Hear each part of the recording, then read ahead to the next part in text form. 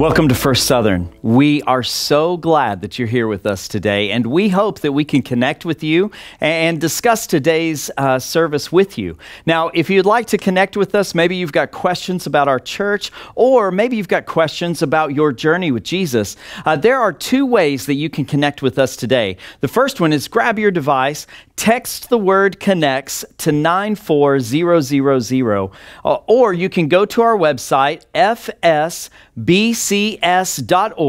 and click on the Contact Us page. Fill that out, and we will have someone reach out to you this week. We would love the opportunity to connect with you. And so what I want you to do right now is go over to the chat or comments section on today's service and drop us a good morning or hello and let us know you're there. We're looking forward to discussing the message and prayer and worship with you. Now, speaking of the message, today we're going to be talking about what it means and what it should look like to serve Jesus. And so I hope that through today's worship and prayer and message that you go further in your journey with Jesus. So now will you join me as we go and worship Him?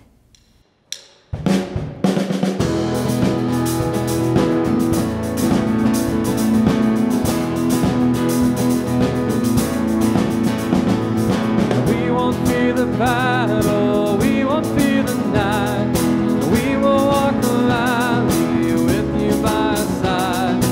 You will go before us, you will lead the way. We have found the refuge, only you can save. Sing with joy now, our God is for us. The Father's love is a strong and mighty fortress. Your voice now, no love is greater. Who can stand against us if our God is for us?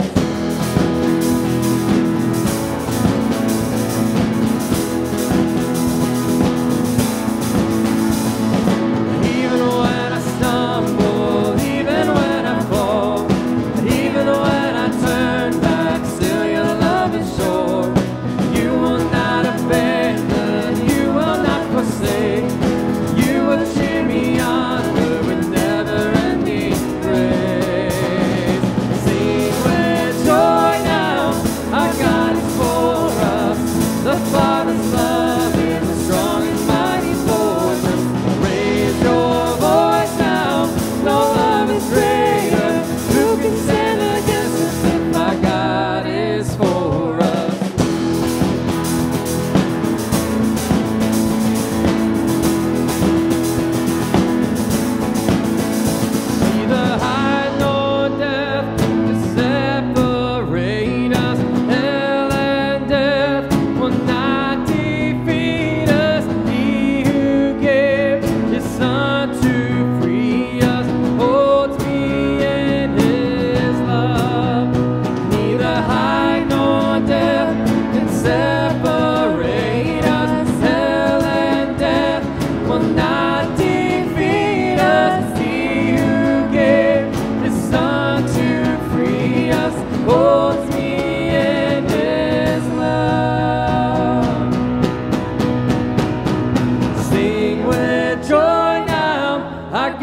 For us, the Father's love is a strong and mighty fortress.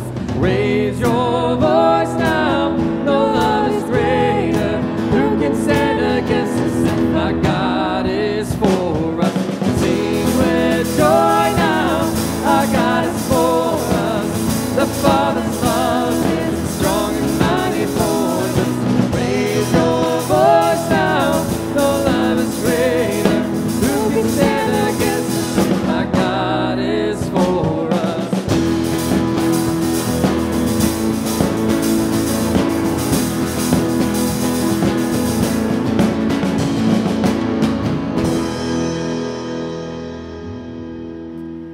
Amen. We're going to continue on with Over and Over. It's a song about Lamentations 3, just how God's mercies are new every morning. Great is His faithfulness.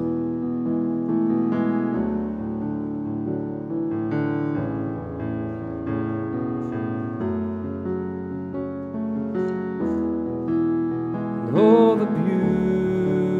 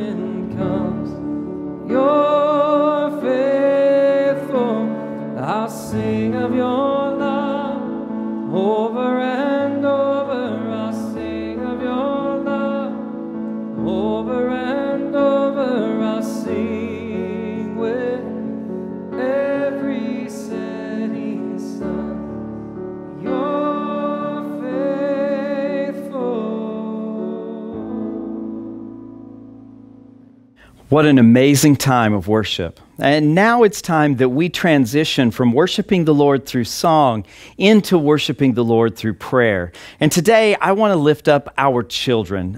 This week, starting tomorrow, our church will be hosting our annual VBS, which is short for Vacation Bible School. It is a week-long program where we bring children onto our campus. We worship with them. We have great fun and activities. We eat and we teach the Bible to them. And we tell them about Jesus and how Jesus brings life-changing hope into our lives. And so today, will you go with me as we pray to the Lord for our children and for Vacation Bible School this week? Join me in prayer.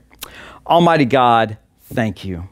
We thank you so much for who you are, for what you've done in each and every one of our lives. We thank you for Jesus and the life-changing hope that he brought when he died on that cross, shedding his blood to forgive us of our sins, to rescue us from our sins.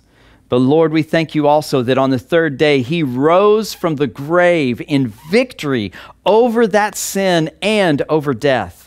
And Lord, we pray this week for our children. Lord, first off, we want to thank you for our children, for children everywhere. They are a blessing in our lives. Your word promises that to us. And Lord, we thank you so much that you have blessed our church with so many children and with such a wonderful children's ministry. And Lord, we specifically lift up this week to you as we will be hosting our annual Vacation Bible School. Lord, we pray that through this week, through the worship and through the activities and fellowship and through the studying and discussing of God's Word, we pray that you would do a mighty work. We pray right now that you would begin the process of softening the minds and hearts of every child that will be on our campus this week. We pray that you would help them to be prepared to hear your word, to worship you, and to build relationships and friendships with other believers that will last a lifetime. Lord, we pray that you would help them to worship you in spirit and in truth, that as they come here on this campus Monday through Friday this week, that they will experience you through the worship. Lord, we pray that when your word is spoken and as they discuss your word in small groups, we pray that you would open their minds and their hearts to your truth, that through your Holy Spirit, their eyes would be opened to the rescue, the salvation that Jesus alone can provide.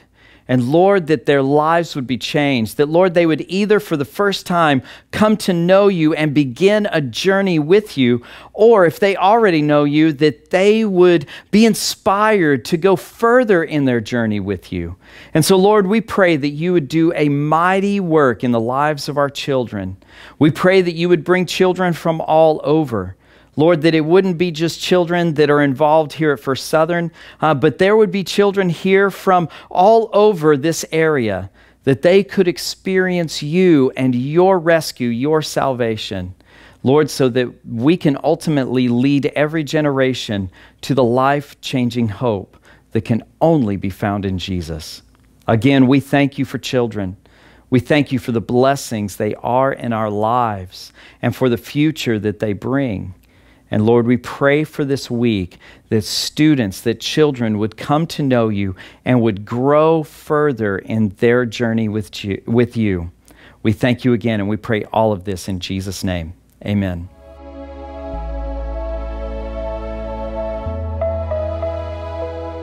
As we continue our series in the church, I want you to take your Bibles or your apps and turn to Acts chapter 6.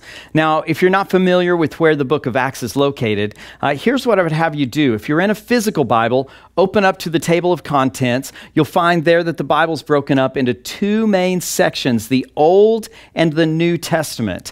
Acts is the fifth book of the New Testament. So locate the New Testament, 5 books in is Acts, go to chapter 6. If you're in an app, pull down the list of the books of the Bible and you'll find that Acts is about 2/3 of the way down that list. So we're going to be in Acts chapter 6 today. Now, as you're turning there, I want to tell you about a summer that I spent. The summer was in 1998. I was a couple of years into college, and I had the opportunity to work with my college minister, a man named Buddy Young. We were working with the cast and crew of one of the largest outdoor productions in all of the United States. This was a group of young adults mostly who dedicated most of their day and all of their evenings into this production. It was a 7 days a week production that took place, and so their schedule was completely full, meaning that they had little to no access to church.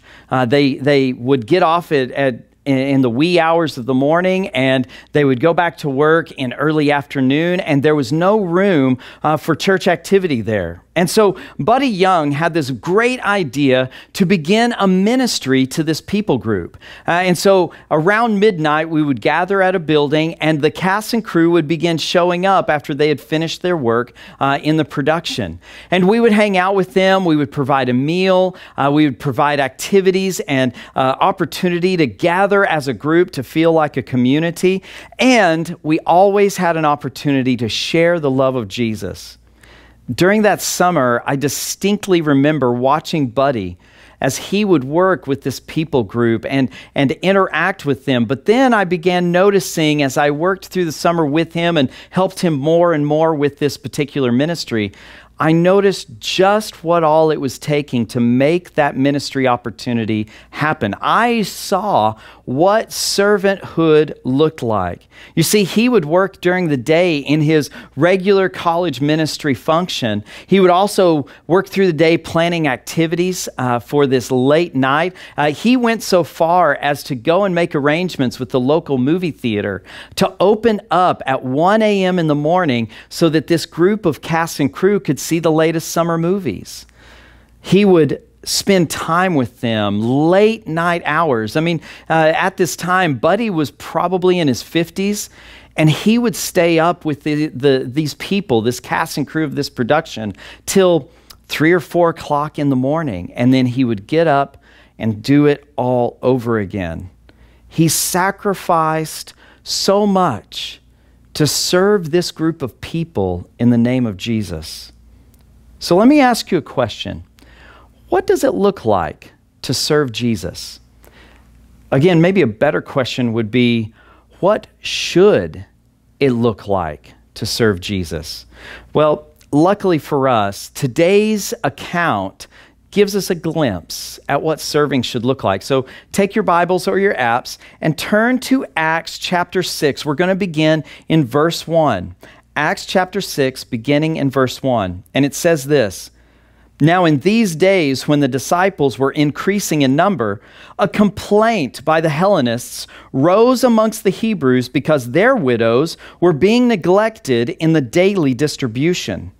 And so the 12 summoned the full number of the disciples and said, "It is not right that we should give up preaching the word of God to serve tables. Therefore, brothers, pick out from among you 7 men of good repute, full of the Spirit and wisdom, whom we will appoint to this duty. But we will devote ourselves to prayer and to the ministry of the word." And what they said pleased the whole gathering, and they chose Stephen, a man full of faith and of the Holy Spirit, and Philip, and Prochorus, and Nicanor, and Timon, and Parmenius, and Nicholas, a proselyte from Antioch. And these they set before the apostles, and they prayed and laid their hands on them.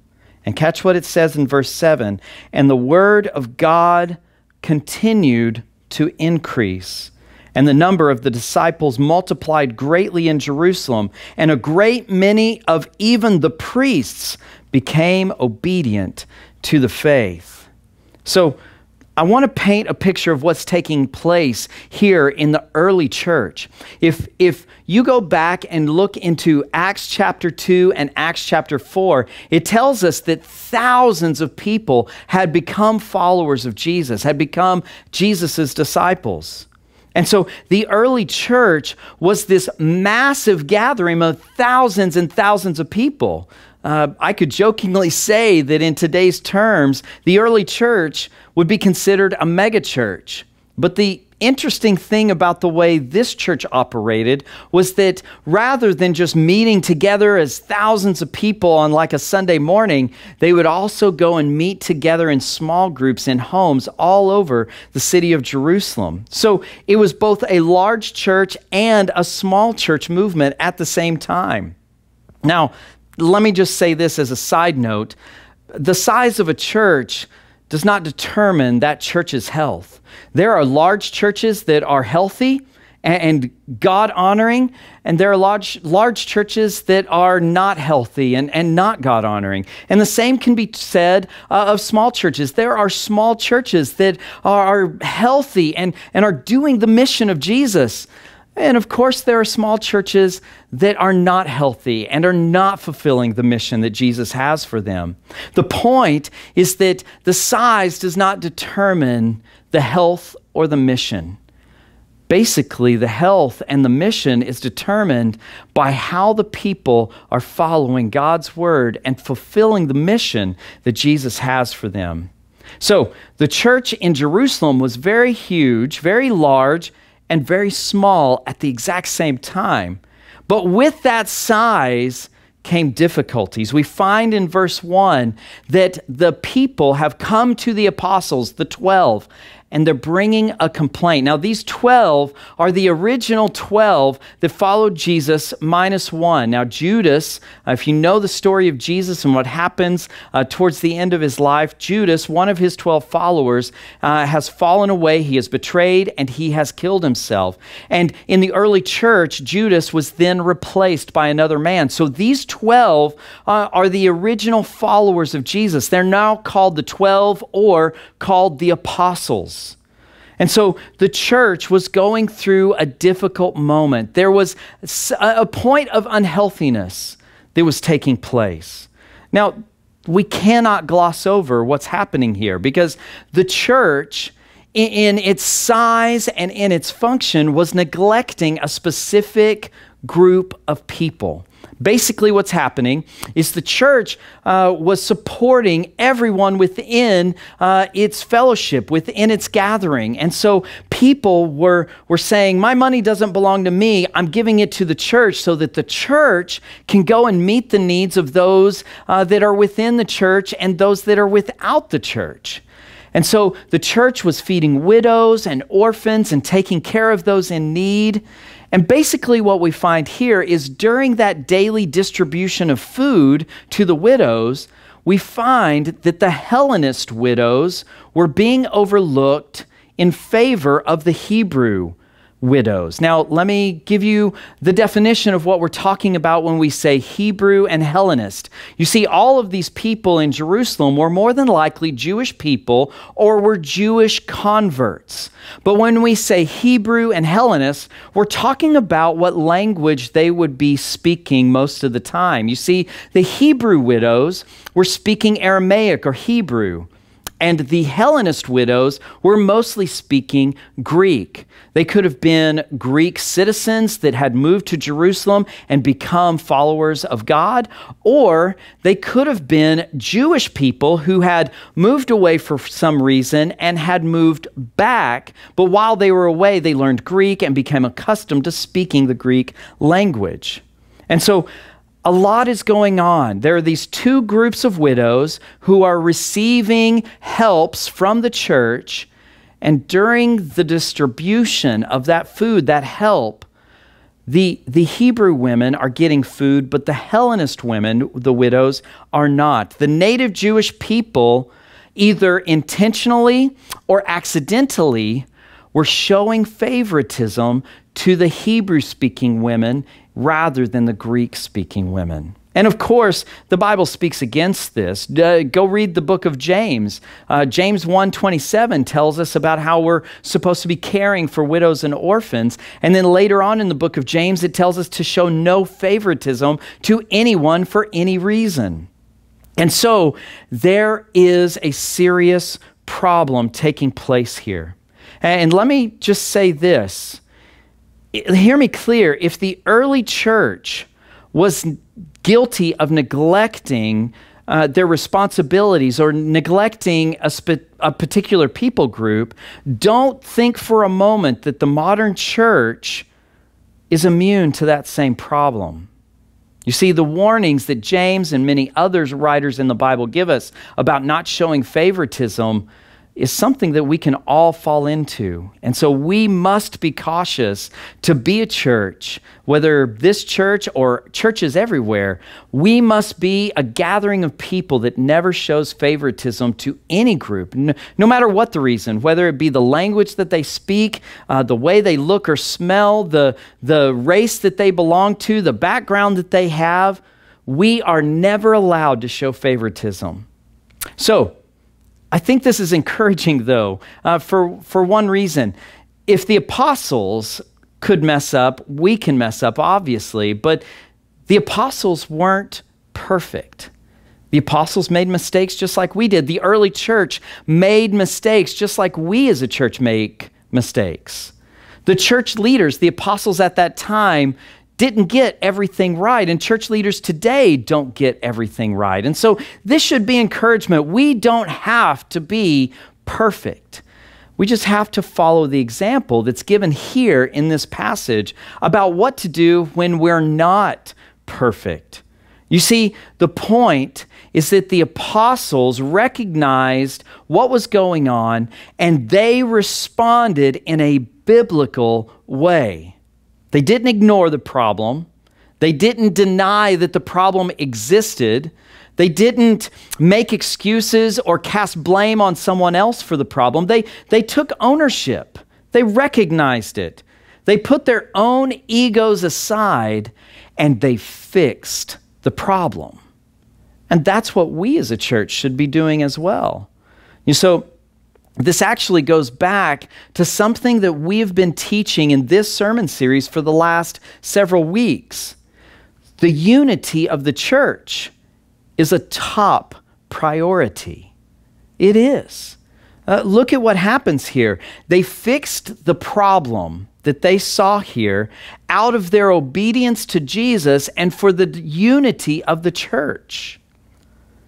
And I think that's important for us to recognize that we're called as well to obey Jesus and seek unity. So that's what they did. But how did they go about fixing it? Well, simply put, they created a team. They gathered the church together and they said, you pick from among yourselves 7 reputable men that are filled with the Spirit, love the Lord, and are responsible, and put them in charge. And so they create this team. And if you read further into other books of the New Testament, we find that this team is the first reference to what we today call deacons. Now, the word deacon is interesting because deacon is not actually a truly English word. It's a Greek word that's been played with to create an English word. You see, the New Testament, in the last 1/3 of this book, was written in the Greek language originally. And so what the translators of the Bible did is they took the Greek word diakonos. I probably butchered that Greek. But they took the Greek word diakonos, and they took that word and transliterated, in other words, put English letters on top of the Greek to create a new English word. Diakonos became deacons. But what does diakonos in Greek actually mean? Well, that word in Greek actually means, it is the Greek word for servant or for minister. And so a deacon is simply put a servant or a minister to a specific people. They're not necessarily a director or a leader of the church or a decision maker. They're much more a lead servant. So let me be clear here. Being a deacon is not about having a meeting or having a title. Being a deacon is about serving the body of Christ. It's about being a minister in the areas that the pastors and other ministers can't get to because of their responsibilities. Look with me again at verse 4. So the apostles are speaking right here in verse 4. And listen to what they said. But we, the apostles, will devote ourselves to prayer and to the ministry of the word. In other words, the apostles are saying, our role, our job is to be the prayer warriors and to be the speakers, the ministers of God's word to the people. And so they tell the congregation, they tell the church gathering to select 7 men to go and do this other ministry. And so that's what being a deacon is. A deacon is simply put a servant, a lead servant, a minister. So when we say the word minister, we are using that word interchangeably many times with the word deacon or with the word servant. They all are interchangeable throughout the New Testament. And this brings me to today's big idea. If you've ever watched one of my messages, you know that I usually give one simple statement that summarizes the main point of that week's message. And today's big idea is this: serve selflessly and sacrificially. It's pretty simple, but let me say it again. Serve selflessly and sacrificially. Serving is actually one of our church's core values. You see, we have a mission statement, and we accomplish that mission statement through 4 core values. Our mission statement is, we exist to lead every generation to the life-changing hope of Jesus. That's exactly what is put on this wall right here. So we exist to lead every generation to the life-changing hope of Jesus. And we do that, we accomplish this mission through 4 core values: believe, grow, connect, and lastly, serve. Serving, when we talk about serving, we're saying that we are committed to selflessly and sacrificially serving God and others in the church, in the community, and in the world. And maybe you're watching right now, and maybe you're thinking, this service stuff sounds good. Maybe you're thinking to yourself, I've been looking for my purpose in life. And if that's you, if some of this that I've been speaking about has been resonating with you, maybe the idea of serving widows and orphans, or helping others, or being a servant and having a purpose in Jesus, maybe that resonates with you right now. And maybe you don't know Jesus. Maybe you've never begun a journey with Him, a relationship with Him. Hear me clearly. If that's you, I want you to know this. Jesus was and is the one and only unique Son of God. He came to this earth as a man so that He could die on a cross to save us, to rescue us from our sins. You see, our sins condemn us to eternal punishment. But when we begin following Jesus, those sins and that punishment is wiped away. Because it didn't end with Jesus' death. You see, Jesus died on that cross to rescue us from our sins. But on the third day, He rose from the grave, demonstrating, proving to us that He was the authority, the conqueror over sin and death. And He wants you to be rescued from your sins and rescued from the eternal punishment that awaits you. And if you want to know more about Jesus and what He offers, or maybe you're ready to make a decision, what I want you to do is one of two things. You can text the word changing to 94000, or you can always go to our website, fsbcs.org, and click on the Contact Us page. Reach out to us, and we will contact you as soon as possible and begin a discussion and answer any questions that you might have about what a journey with Jesus actually looks like. So don't hesitate to reach out to us. But now we need to transition to asking the question, how are we serving? And it needs to be personal. So let me, change that question to this. How are you serving Jesus?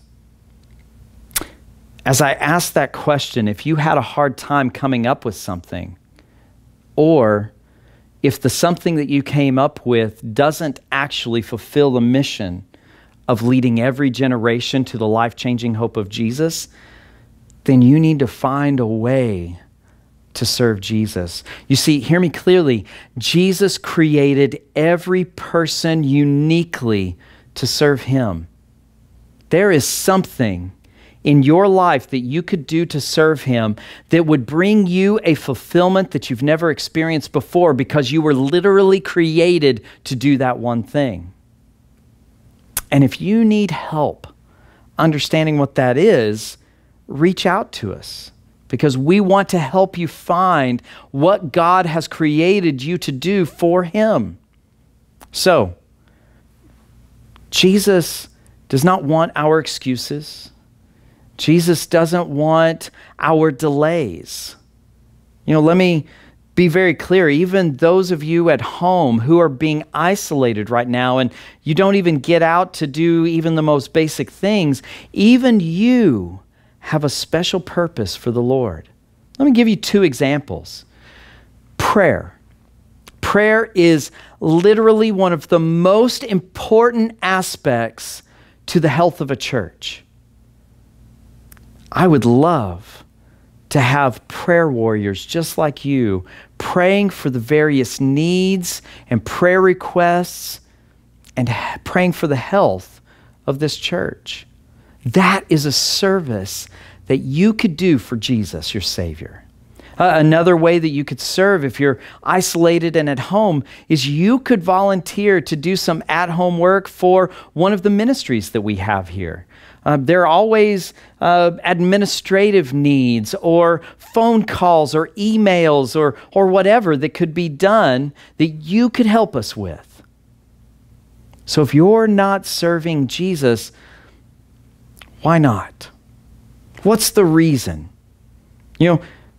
Quite frankly, we are never given permission to retire from serving Jesus. We can't ever serve enough that we don't have to do it anymore because we've done enough serving. Remember, we serve selflessly and sacrificially. Quite frankly, our retirement from serving Jesus will happen when we get to eternity. That's the way this works. We exist to serve Him. So what are some opportunities that we have right now that you could serve? Well, we have tons of ministry opportunities. We have music ministries. We have prayer ministries. We have children and students. We have very active young adult and college ministry. We have a very active homeless ministry that meets every Thursday here on our campus. We've got our Bridge to Hope ministry that we go and serve mothers who are trying to put their lives back together. And so there are many, many opportunities available here at First Southern where you could serve. But let me highlight two, especially that I've mentioned. Again, there are always opportunities in children and youth and college and young adults and worship and all of those. But let me highlight two ways that you can serve that could really make a big difference in the lives of those who need to hear about Jesus. Every Thursday, here on this campus, we open up our fellowship hall to our local homeless community. We call it our Day Respite Center. And basically, we open up our fellowship hall so that the homeless in our community can get out of the heat. They can rest in our air-conditioned building. We feed them. We give them resources. We give them internet access so that they can take care of some of their needs. We play card games with them and watch TV with them and just talk with them. And we need people like you to help serve in that ministry. We're going to have a training coming up here in a couple of months. And I want you to be praying about whether or not you should go through that training and begin serving, whether every Thursday or on some kind of rotating basis on Thursdays. Pray and think about whether you're supposed to be serving our homeless, our needy, through our Homeless Day Respite Center here at First Southern. The second ministry that I want to highlight today, an opportunity that you could serve, is our Bridge to Hope ministry. Bridge to Hope is a nonprofit organization closer to Central Phoenix where they take in homeless mothers and their children and they help them put their lives together. They provide job training and accountability and a family. But one of the things that they do that is unique to Bridge to Hope and is wonderful for our church is they surround each mother and child or children with a church group, a church team. The team is made up of 8 people, somewhere around there, a few more, maybe a couple less. And that team helps take care of that mother's needs and helps get that mother to church and back every Sunday. And we need to put a new team together here at First Southern. And so maybe God's calling you to dedicate a day where you could help a mother and their child to go to an appointment, or help a need, or come to church and get back to the Bridge to Hope apartment complex. I want you to pray about whether or not Bridge to Hope might be the way that you serve Jesus by helping a mother and their child or children come to know Jesus by loving them and helping them in their time of need. And so pray about those two ministries, our Homeless Day Respite Center and our Bridge to Hope team. You're going to be hearing a lot more about both of these ministries in the coming weeks and months because we need to put teams together for both of these ministries. So be thinking and praying about that. But let me conclude with this. How is God calling you to serve Him selflessly and sacrificially? If you can't answer that right now, I want you to spend time in prayer this week, asking the Lord what He's created you to do. And again, if you would like some help kind of processing through what God has created you to do, reach out to us here at the church, and we would love to sit down either over the phone or in person and help you kind of begin the process of understanding what God made you to do. But no matter what you decide, whether it's to come talk to us or you kind of have an idea what God has called you to do, whatever you decide, act. Every follower of Jesus is called to serve Him. So go and serve Him. Join me in prayer. Almighty God, we thank You We thank you for this example that's given to us here from the early church of what it looks like to have a problem in the church that needs to be fixed and how to fix it. But most of all, Lord, we thank you for the example that you show us of how we're called to go and serve selflessly and sacrificially. And Lord, we pray that you would speak to our hearts and minds and help us to understand what it is that you're calling us to do to serve you. That we would serve you selflessly and sacrificially today. Convict our minds and hearts and help us to understand that we have been created to serve you, so that every generation can know the life-changing hope of Jesus. We thank you, Lord, and we pray all of this in the name of our Lord and our Savior, Jesus Christ. Amen.